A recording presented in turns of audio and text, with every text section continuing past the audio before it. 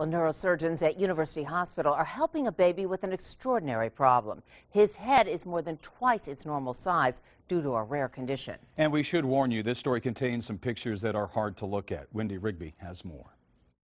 This is 11-month-old Klaus, a baby from West Texas whose untreated hydrocephalus has created a terrible problem.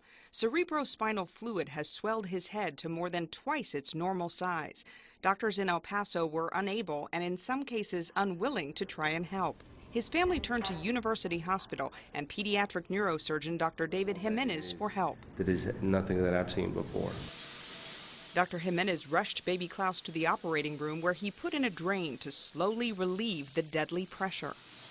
This is something that probably is going to take weeks, maybe over a month, maybe longer, until we get to the point of that we're comfortable enough to put in a permanent shunt. The family is praying for a miracle for Klaus, who may end up blind, deaf, disfigured, or disabled. He faces a long road to recovery and extensive surgery. For the first time, though, his family has hope. What I can tell about my son is that he's a great fighter, a warrior. He's stable, he's doing much better. Ever since he arrived in the hospital a week ago, he is now moving more, he's more interactive. My hope is that he's going to be as normal as we can possibly get him. You never give up on a baby's brain, never.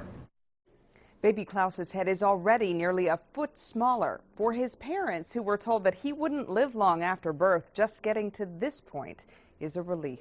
Reporting live, Wendy Rigby, KENS 5 Eyewitness News.